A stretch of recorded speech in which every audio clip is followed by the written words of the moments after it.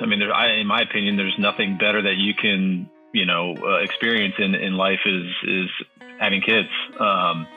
It's made me a better person. It's allowed me to grow up, and I'm in that fight right now with trying to manage my time to have more time with them. Obviously, all of us, have pushed boats around, and it's a very time demanding career. We've got a lot of clients that love being out on the water and want to be on our boats, and we only have so many days that we can be out there. So I'd like to start doing the weekend thing like Jared's talking about. It's just right now that juggle and schooling and having to pay for that and getting them ready to put the money in the bank for college. It's demanding. So,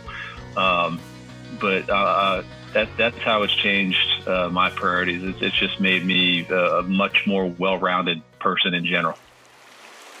I'm Greg Dini. I'm Jared Raskob. And this is the Tom Rowland Podcast.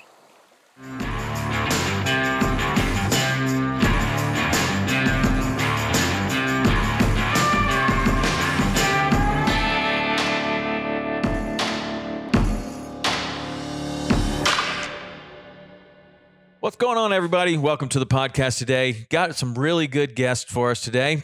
The hosts of Silver Kings. Jared Raskob has taken over Silver Kings, and he is one of the hottest guys in the Florida Keys by far. I mean, the guy catches everything in the ocean. And this year, he's going to be fishing with his good friend, Greg Dini, who is also a Tom Rowland Podcast alumni. We had a great show with him. You can go back and check that one out if you haven't heard that one already, to learn a little bit more about Greg. But these guys are teaming up, and they're going to raise the bar. I really believe that they are. They're great fishermen. They've got some great production people behind them, and they're going to be on Waypoint. And I'm really excited about all of those things because Waypoint needs more great productions on there, and this is definitely going to be one of them. So stand by for a good conversation with Jared Raskob and Greg Dini. And listen, there were some audio issues. I don't know what was going on with my internet, but there were some audio issues. We're going to try to make the very best of this. And the guys said that if it just wasn't working out, we're going to get them on again. So we may have some abbreviated conversations. And if that is so, and you notice that there were some edits or something, it wasn't because we were trying to cut anything out from what they were saying or what I was saying. It's because the internet was really spotty and really bad. So this is one of a few podcasts that we're going to have with these guys. I love them. They're awesome. And I'm excited to have them on the podcast. So here we go with Greg Dini and Jared Raskob from Silver Kings. Like two losers, dude. Terrible. You want to try it again? So, I'm kind of one of those guys that like the first take is what it is. That's just natural. I'm with you, man. That's it. There's no acting. There's no makeup around this joint. This is it. Yeah. What you see is what you get. That's it. I mean, make up nothing, just straight up, just love. Yeah. Well, I mean, that's how we're going to start this thing. We've started it right now. That's it. That was the intro. Can you believe it? There you go. It should be. It is. So what are you guys up to, man? Everybody doing all right? Everything's great, man. Just, just fishing like crazy, and these boys, like you guys all know, having kids just completely priority shifts your life, and in the best way possible. But when you think you're tired after a day fishing, it really the game starts as soon as you go and pick them up from daycare. Yeah, I'm with you, man. I know. I watch you guys on social media, and it just looks a lot like me a long time ago with my little kids. So Jared, what are the ages of your children? I have Rhett, who just turned 2 last week, and then Reed, who's turning 4 in March. 2 and 4. Greg, what's your situation? I'm got an 8, a 6, and a 4, and man, they're making me age pretty quick. I can tell you that much. Well, how did the priorities change? That's what you first said, Jared, when you first were mentioning the kids. How did your priorities change?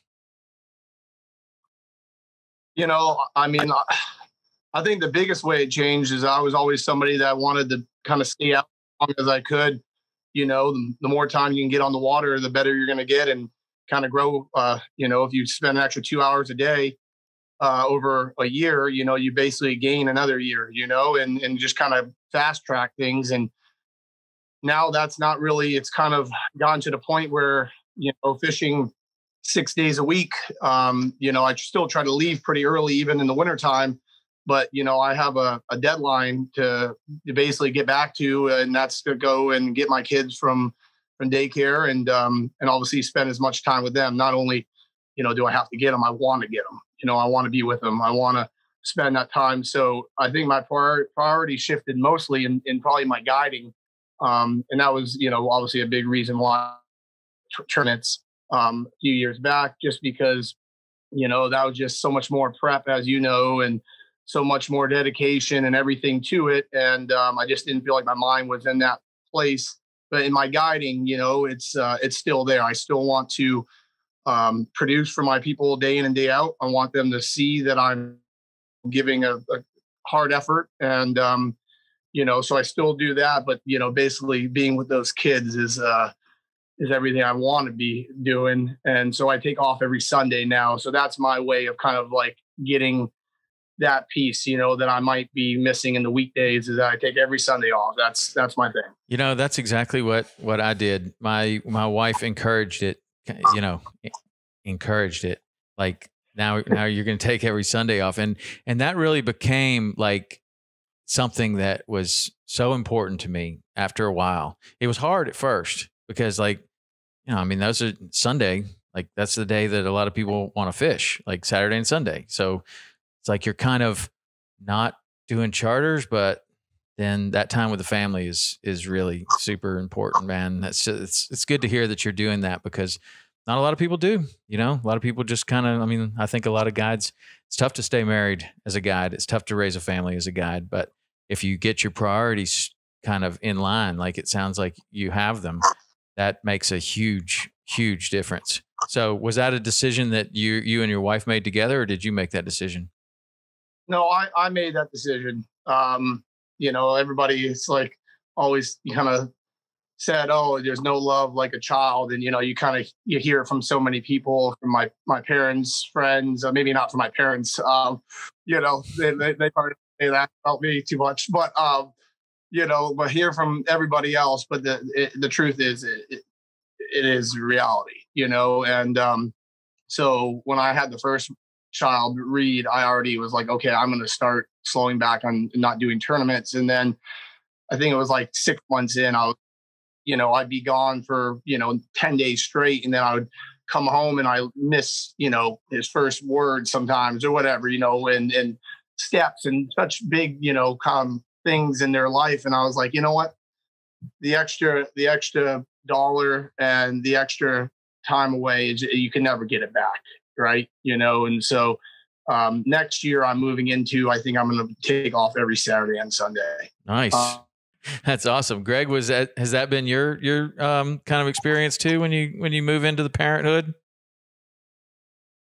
Yeah. It definitely changes your priorities.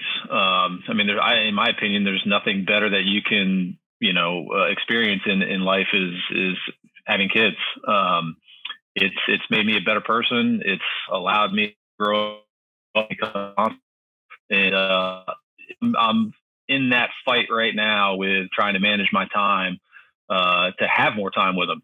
Obviously, all of us, have pushed boats around, and it's a very time demanding career.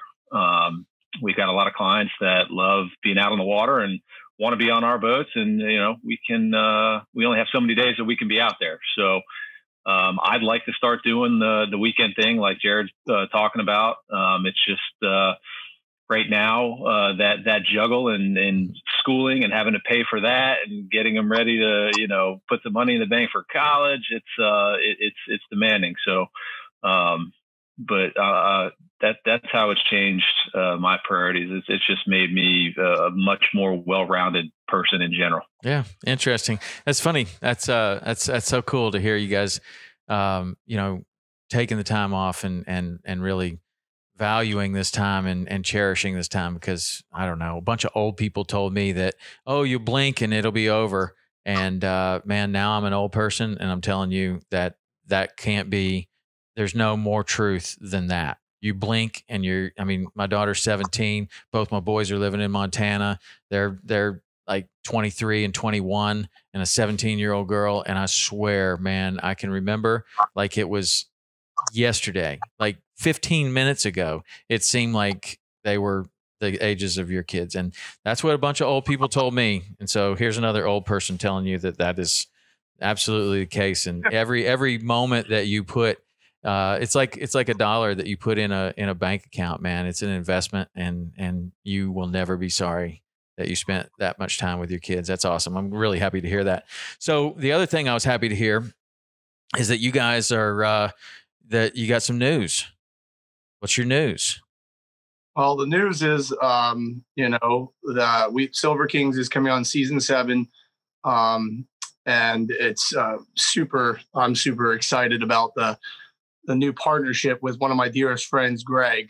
Nice. Somebody, just a phenomenal fisherman himself, but just had it for production and it for social media and everything. And the fact that, there's just so much love in between us for many years. I met when I was 20 years old in Louisiana. So, we're coming on 11-year friendship. And I think there's some big things that are going to be happening, especially with Greg, coming behind the helm of running things on the back end.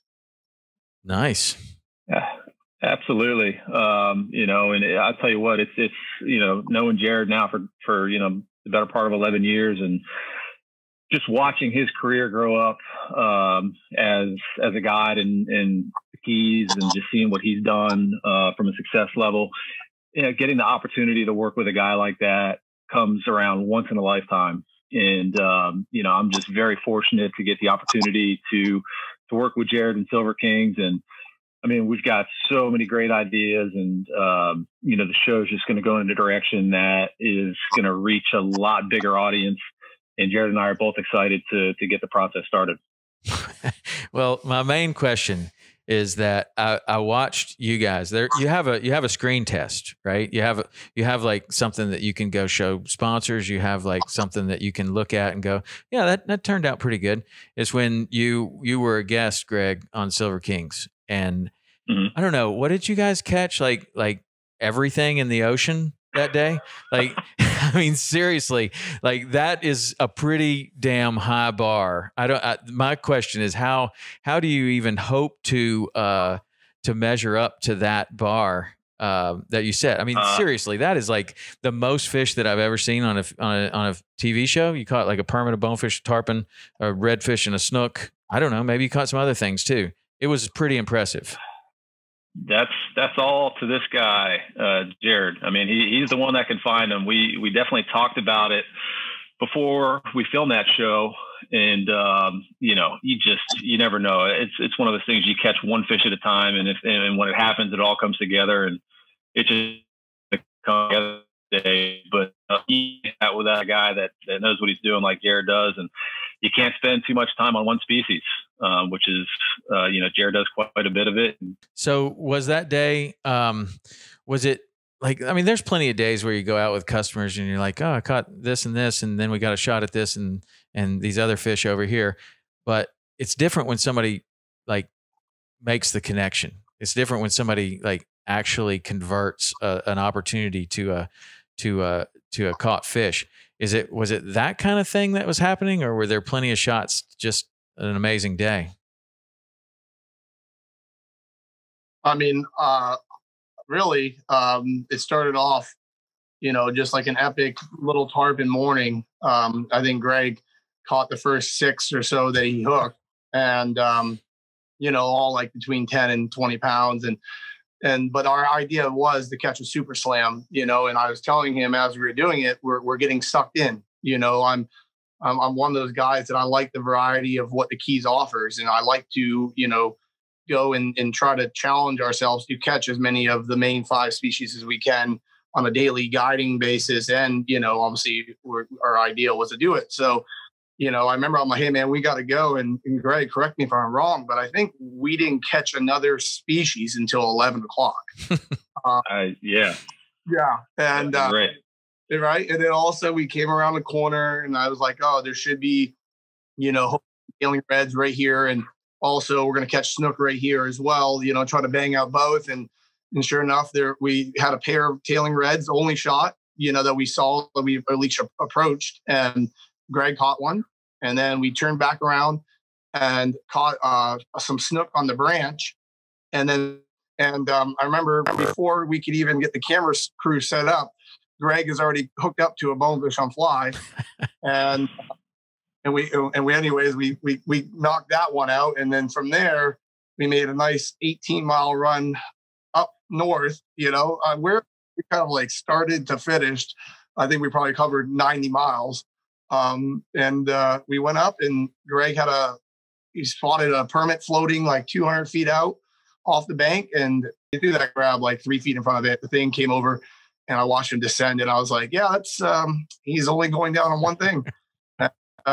Anyways, we caught it. And it was kind of like, wow, did we not only, did we just do that, even if it was a fun day, but we kind of did what we came out to do, and we did on film.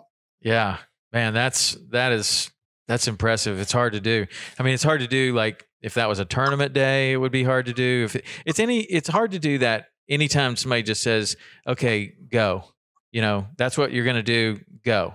Like, I don't know. Every time we bring the cameras out, it does not usually result in the best weather and the best luck and the most streamlined operation. It usually more resembles like, I don't know, there's stuff falling, there's hatches slamming, there's people falling in the water, there's everything that would keep you from catching a fish usually. And then you're dragging a camera boat when you're doing this whole thing. That's pretty impressive, man. That's one of the best days on film that I've ever seen. And I could also tell kind of throughout the day, you're looking and you're like, man, that's the same day. Like somebody would say, it took them a week to film that show, but you can see it. Like you can see the light and you can see what's going on, and it's obviously the same day. Like it's pretty impressive, man. It's pretty impressive to do that once. Really impressive to do it on film, and that was your goal. Yeah, no, it was a super cool. Fun. Yeah, wouldn't have rather done it with anybody else. All right, so how are you going to top that? Well, I got some ideas in my head to kind of I like to do, and Greg, this is gonna be a surprise because I haven't even talked this through with him, but like I like to do the weird things, like slam of like a big trout on the flat, a sheep's head on the flat, a black drum tailing on the flat. Those things are, people go by it and look at it, and it's like, oh, it's just a sheep's head. I'm like, in your mind, I'm like, that sheep's head's harder to catch than anything else that there is to catch on that fly. And so if you don't throw at it, it just means that, some people are just sticklers or like kind of like stuck to the one, oh, it's a redfish. And I'm like, but you can catch the big jack on the back of the ray. That fights better than that redfish, but for me, I like the variety. So I would love to do basically like a Cajun Keys slam, which would be, in my mind, a triple tail, a trout, a black drum, and a sheep's head all on the same day, and kind of just switch it up and show people that there is cooler species. There's cool species all around us. And you just got to kind of take what you get those days. Nice. So are you guys planning on going to Greg's neck of the woods? Yep. Yes, we are. That's definitely the plan. Man, there's some amazing fishing up there too. And like what, Greg, if you were to think about some things that you would want to do this year, I mean, what comes to mind, like of your kind of fishing that is something that you would like to tell that story? Something that, I mean, I would imagine that it's something that means a lot to you, that's a special kind of fishing to you, and you want to, share that with Jared and share that with the world. Yeah, I mean, Jared and I have actually had the opportunity to fun fish as friends in Louisiana before, and it would just I would love to be able to tell that story about how special the fishery is that we have here in Louisiana, and not so much just the fishing, but the culture, what goes in, behind the scenes, the food, the flair, the music, the people that you get to hang out with. I mean, it's just a totally different atmosphere than any other place you can go. So being able to tell that story, take Jared downtown, get him a couple hurricanes, hand grenades, stuff like that, would be fun after a fun day of fishing. And, I think Jared and I have talked about this before. He may not care too much to catch the big redfish on fly, but I do know one thing he wants to do, and that's to sight fish a big one with a dead chunk of crab. So I'm gonna take him out there, put him in some beautiful water, big fish floating around him, and let's see if he can't sight fish one with a big live or dead blue crab. I think that'd be fun to watch. Bingo. Yeah, sounds pretty good. Sounds pretty good. What about the offshore stuff? Do you do any offshore, Greg? I do. I've done it before with some friends. I do mostly. I have been out in the skiff and done some nearshore stuff, some rig fishing, snapper, cobia, amberjacks, stuff like that. But we have pretty good conventional tarpon fishery in Louisiana during certain times of the year. So we've got a lot of options. Late summer, early fall. So I'd love to get Jared over here and get him out and do some of that stuff as well. Yeah. Well, in that conventional tarpon fishing, is anybody fly fishing for him up there, or like, is there an area that you can do that, or? You can get them on fly, and there's definitely some areas that are more consistent on fly, but our fishery is different than, say, the Keys or the Panhandle or Boca Grande, where they're not just swimming through and they stay on a consistent line. Our fish around here, they're constantly moving. They're moving with the bait. So you could find them in one area one day in the middle of nowhere, see them free jumping around. They're in bait.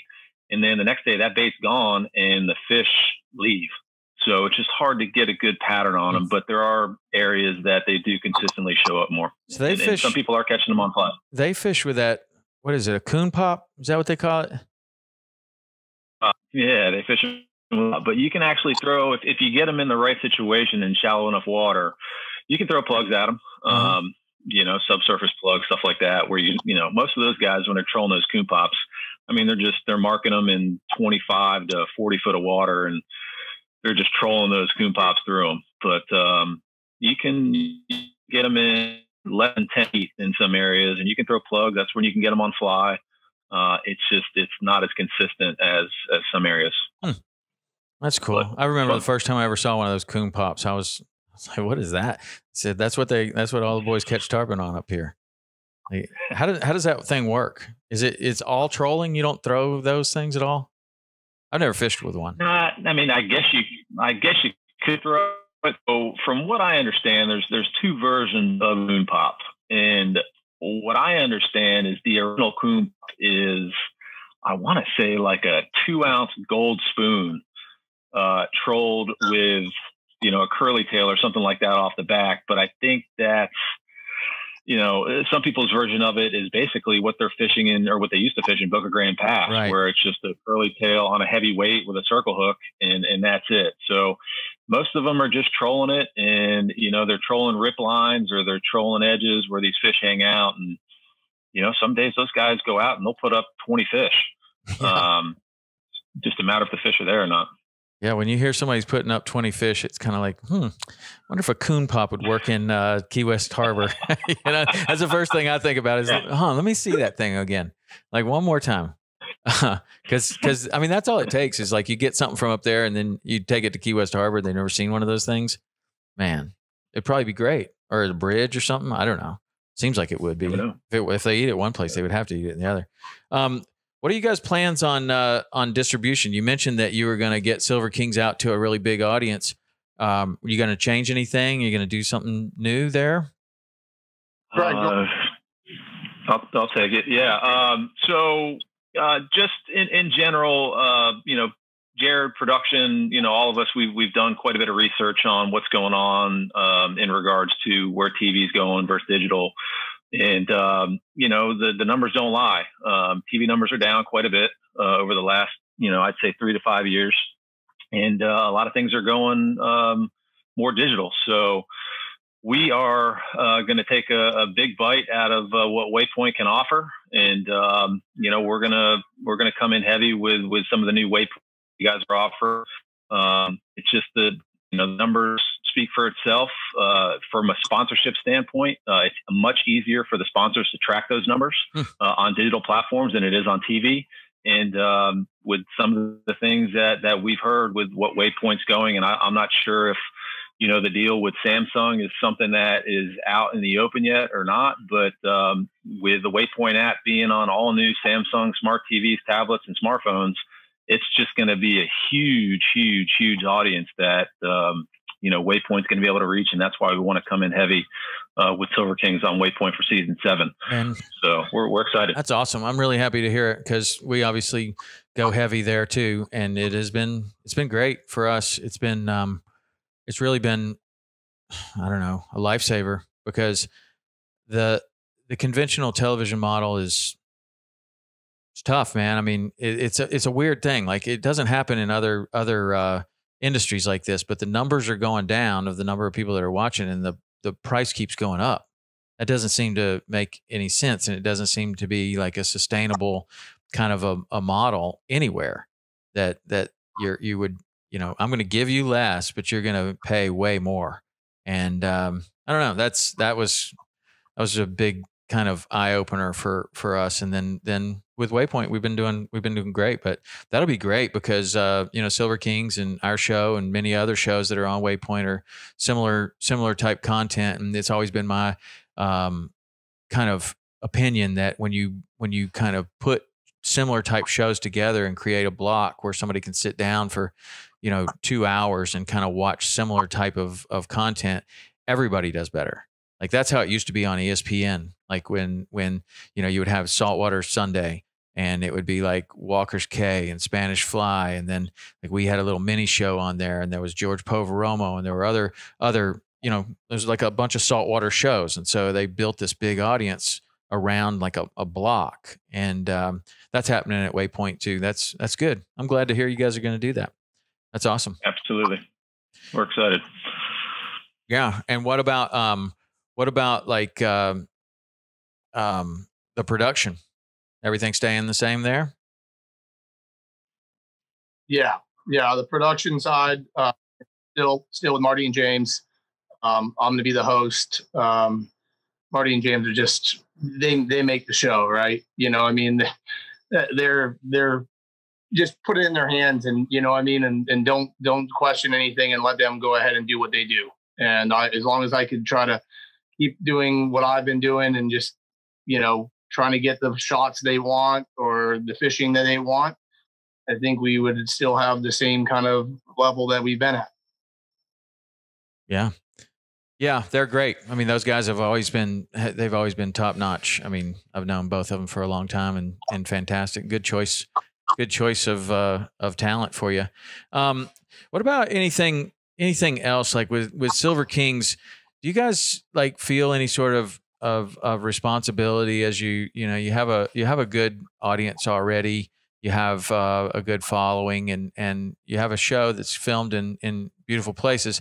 Do you feel like there's any responsibility to like bring in the conservation aspect? And if so, kind of what maybe your plans are? What do you see as kind of the biggest kind of issues that in your own mind right now?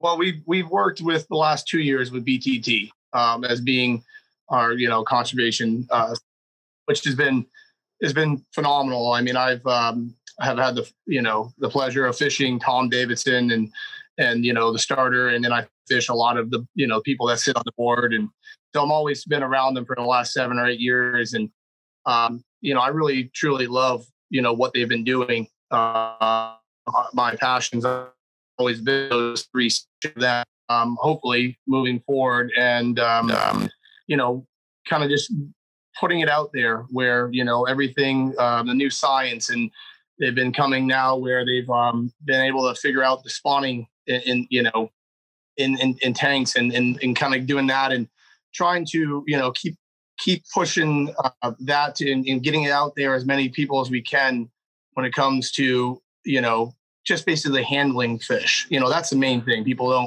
It's handling those species that's so important. Everybody wants, when they catch a permit or a bonefish or a tarpon, I have clients every day. It's their first one. Everybody wants that glory shot, but mishandling them is the problem. Where putting your fingers in locations where, you don't realize it's your first one, but that harms them, or putting too many hands on top of a bonefish and taking that slime coating off them, and those are the kind of the big things that BTT and their little segments they've done in the last 2 years.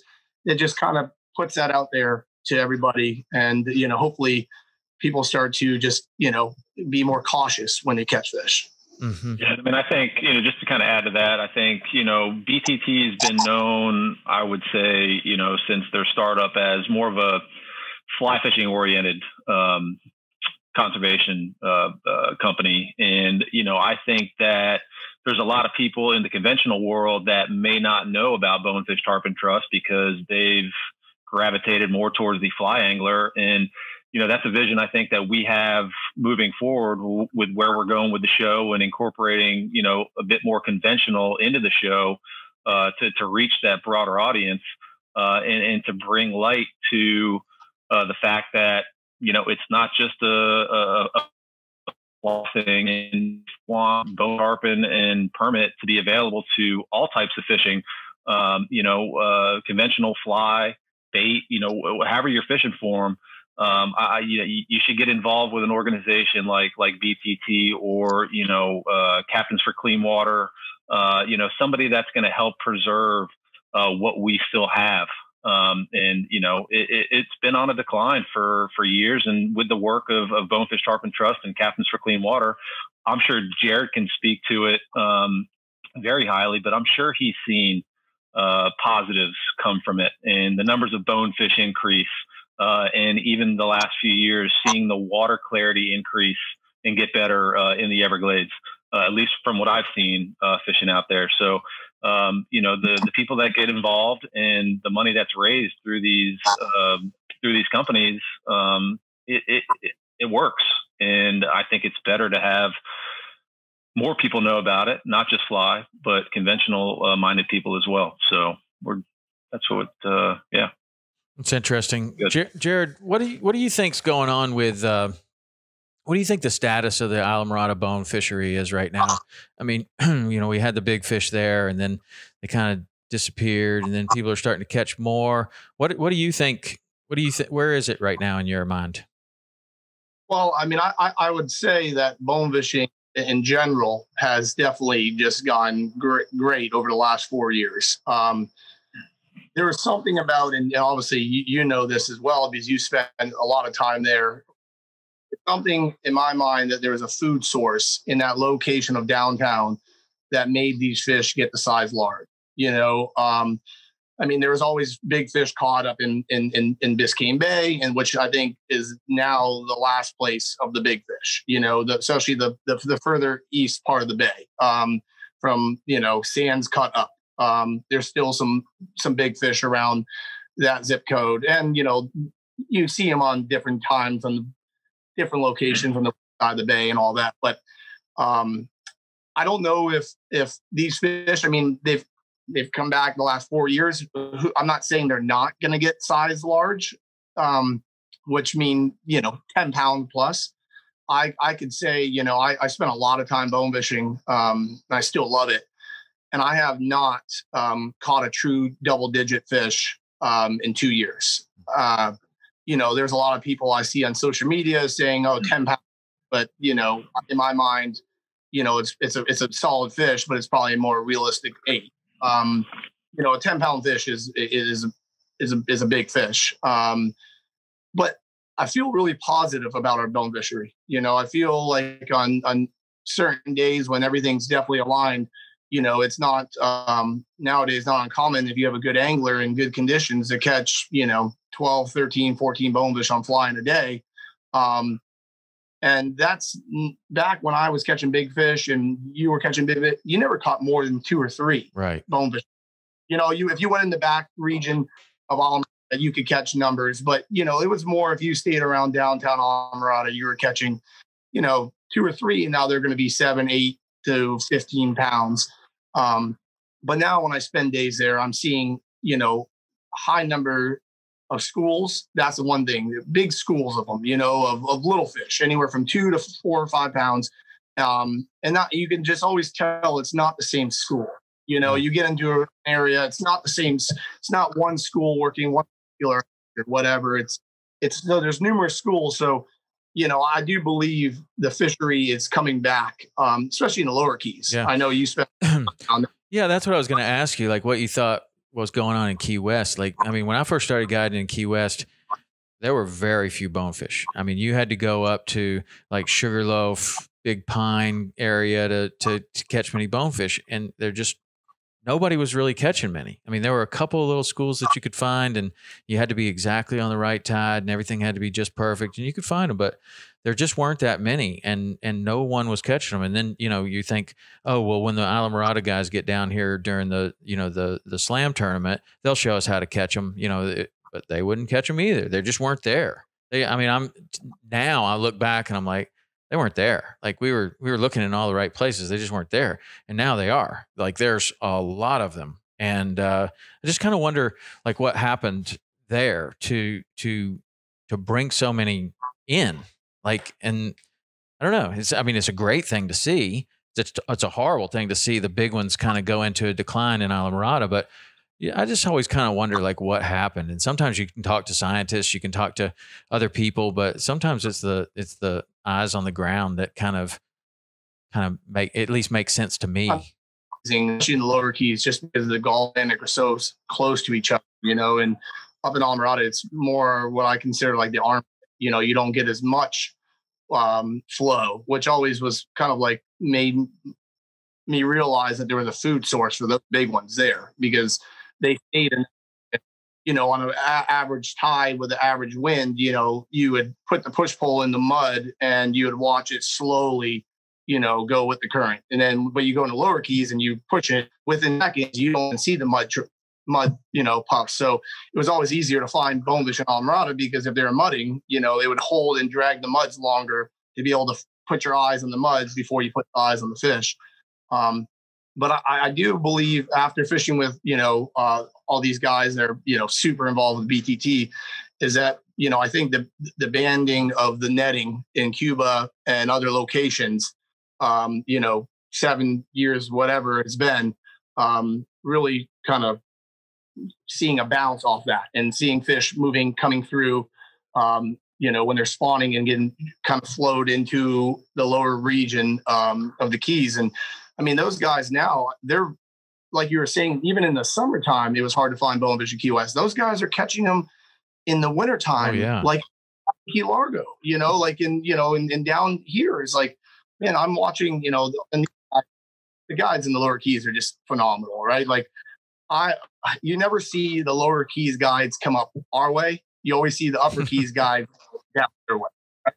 Because from like July on, I spend July through October down the lower keys, and change for me. I love it. It's the fishing phenomenal, baby tarpon, permit, bonefish, everything around it. But you know, you always kind of look back and, you know, and like, okay, maybe in the winter months, these guys would come up here to change it up and go redfish, snook fishing. But why would they leave their backyard now when they're catching 6-7 bonefish on fly with big kudas? And then when the weather, you know, gets calm, they're catching permit. Yeah, you're exactly right about what's going on in the lower keys. I mean, those guys are catching a lot of bonefish, a lot of them. Oh yeah. And it's good to see. It really is. But it wasn't always that way.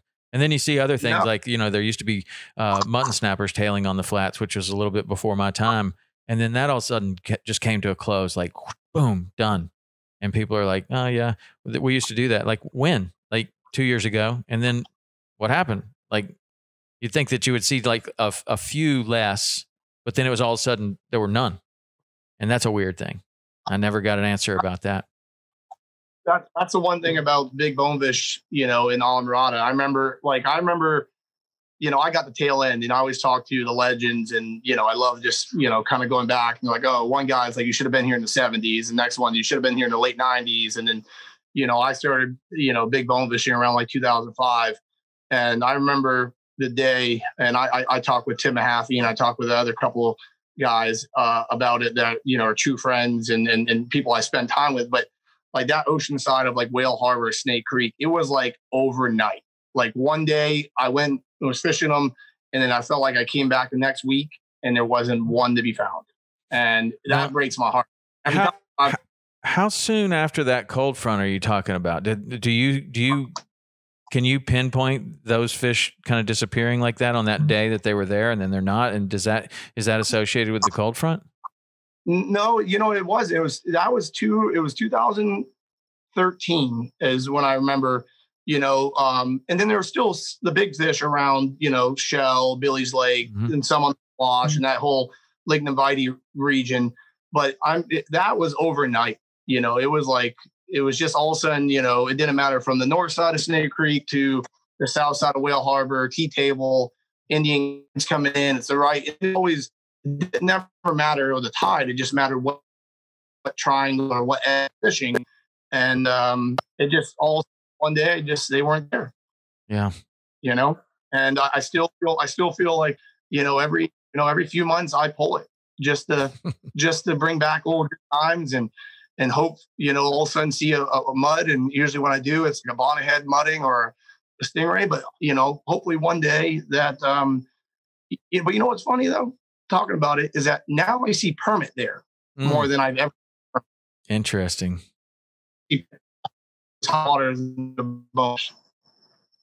That's super interesting. I always kind of wondered, like, as soon as, when the big bonefish kind of moved out and you weren't seeing those as much, all of a sudden there were like redfish in all the places where there were those big bonefish, and they were doing kind of a similar thing, like just rumbling down these banks. And it's like, well, I guess there's food here and the bonefish aren't here. So the redfish immediately come and take over that.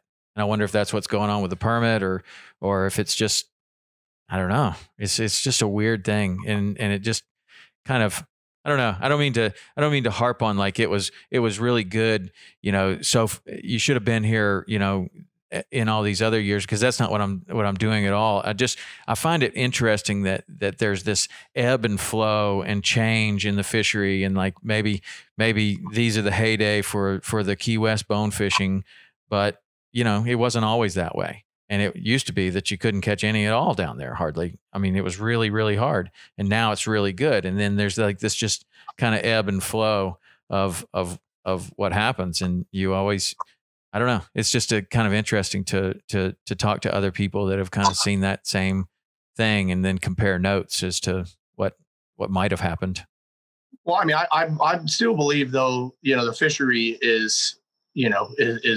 I mean, the park fishing is, going back to what Greg was talking about, like, Captain for Clean Water, our water, in 2015, if you went out and got 6 redfish shots, you were doing something great. The water was hard to see. You had to find clean water. There wasn't many fish around, but now, I mean, going out and park fishing reds and snook, it's the best I've ever seen. It's phenomenal. And not just, okay, they're all in one location. I mean, it doesn't matter if you were from Sandy all the way back in the Bights, in between every island.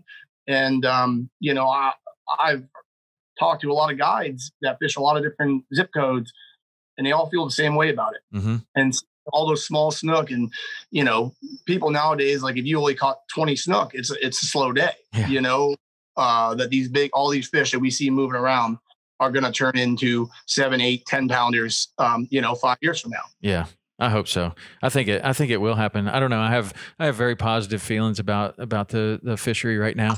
Greg, what about in your area? Have you, one of the things that I noticed so much when I was fishing up there was every time I went, and mostly my fishing in your area would be around Venice. I'm not sure where you're spending most of your time, but there was a time when I was spending a pretty good bit of time up in Venice, and every time I would go, it would be just a little bit different. Like there was this kind of erosion of the coastline going on, and I didn't know if that was a good thing or a bad thing or a natural thing or what. But what are the things that are going on in your area that you might bring light to in this new season of Silver Kings? Yeah, I'll tell you what. I mean, you just touched on erosion. It's not a good thing, and we're losing way too much marsh way too quick. I want to say the numbers are something like we're losing a football field every 10 seconds or something like that of coastline in Louisiana, which is insane. So there's been some organizations out there that are starting to plant quite a bit of black mangrove out on some of the shorelines, and they're doing some coastal restoration. We've got a chain of barrier islands, from basically just south of Mississippi all the way down to the mouth of the river, the Chandeliers. And with a lot of the storms, those islands have gotten either washed away or burned. Those barrier islands act as a barrier to our marsh. So they've been doing some restoration work with those islands to help keep the erosion down. They've been doing some stuff with a lot of the dredged pipeline channels that create a lot more current going through the marsh in areas that, don't help with the erosion, but they make it go faster. So they're trying to block some of those channels off, but we're just losing way too much too quick. And they're doing some diversion work where they're trying to let the natural sediments of the river come out to try and gain some more marsh, but we're just not gaining it as quick as we're losing it. So it's scary to see where it's going to be in 10 years, but they're doing as much as they can to keep it, while we have it. Now, when you say they, what organizations are kind of working on that? The Corps of Engineers is doing some stuff. They're working with the government to try and figure out, where to put these diversions to where, we can gain as much marsh as we possibly can. We've got some guide, the Louisiana Guides Foundation that, they're trying to raise some money to buy mangroves to plant them out in the marsh, because the mangrove root system is a much stronger root system than the Spartina grass that we have on most of the shorelines. And to be honest with you, we're, down in Venice where you have the roseau cane. I mean, it's an invasive species, and the root system is not very good, and it just gets wiped away with even a bad southeast wind.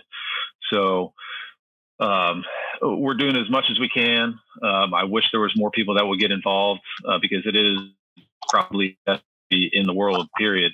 And I would hate to see my kids not be able to experience a fraction of what I've been able to experience since I've been here. Yeah. So you say they're planting black mangrove. That seems really north. Mm-hmm. Like, can it live there? I guess it can. It can, yeah. It can plant mangroves, and I want to say planted over a couple 100,000 black mangroves on the coast of Louisiana. I don't know the exact numbers, but one of the guys that I work with, Lucas Bissett, he's started that project, and he's done a lot of stuff through Orvis, and they've raised a lot of money to do as much as they can. And there's actually a lot of natural black mangrove in areas further west, like west of the Mississippi, that they grow naturally. So they're trying to plant them in areas where, they don't have as many of them, and do as much as they can to preserve what we have. Well, I like it when, there's like with the Captains for Clean Water kind of thing and the issues that we've had. I always was very optimistic because they were pointing out that there is a solution. And then now, like, as Jared pointed out, like, flamingo looks better than I can ever remember it. I think I agree with you 100%. It's as beautiful as I've ever seen it. The fishing is fantastic. And, a lot of that is dead in line with what the plan was. And it wasn't Captains for Clean Water necessarily that created the plan. The plan was already out there. It was just that nobody was doing what was, planned a long time ago. But I was always pretty optimistic that there was a good solution, and I hope that that's the way for your area up there with the mangrove and being able to stabilize that shoreline. Because, man, I sure do love fishing up there where you are. It's just an amazing place. It's really cool. I mean, one other thing that we're having some pretty big issues with right now, and I think that there's some headway being made is with the pogie boats up here, and they're basically they're going on airplanes, and they are spotting these giant pogie schools during the peak spawning time of when our bull redfish spawn. They're allowed so much bycatch in the pogies that they bring in, and that bycatch is most of the time mature bull spawning size redfish. So, I hate to see it every year. September timeframe, you'll go run some of the beaches, west of Venice, and you see nothing but dead bull redfish littering the beaches, and it's all from overconsumption of these pogie boats, and they're coming in too shallow, and they're putting the hurt on our bull redfish population, which you hope in the future isn't going to hit the spawning size fish that help produce our redfish population. It's not good. Wow. Well, I hope that you can bring light to some of those issues and make a difference in absolutely in that. But man, I'm happy for you guys. I think that you guys are both awesome dudes, and definitely keeping family first. And I'm really happy to see you getting Silver Kings going and or re-going, and then partnering up. It looks like it's going to be a great project for both of you, and I look forward to seeing it on Waypoint. You got anything you want to leave us with? No, I just want to thank you, Tom, for having us and for inviting us on this. It's awesome. Love listening to your guys' podcast, and obviously I've been watching your shows for a long time, so it's I'm humbled by it. Thank you. Oh man, thanks for doing it. I really appreciate it. Absolutely. I second that. We're excited with where the show's going, and I would say at some point in time we may have to get you on there and put you in front of our camera. Say the word, man. You can do. Say the word. I'd be honored. I just hope I wouldn't. Jared would make me nervous. He'd be like, there's one. Why aren't you casting? I don't know. I'm a little nervous. I'm used to being on the back of the boat. No, I'd love it, man. That'd be awesome. I certainly know. I know more about Jared than he knows that I know about him, because we fish with. He has inherited some of my very best, finest customers in the world, and some of my best friends, and they tell me all kinds of stories. So they're all good. They're all good. Oh, there'll be some that aren't so good. I'm sure. Yeah. There's everybody's got some that aren't so good, but I don't know, man. You guys are doing awesome, and I really look forward to seeing more super grand slams. I want to see you top that. That's what I want to see. I want to see you. The bar's high. The bar is high. Do it. We're gonna do it. All right, fellas. I'm gonna let you go. I appreciate it. Let's do this again, and I'll see you guys soon. Thank you, Tom. Absolutely, Tom. All right. Appreciate it. Thank you. See ya.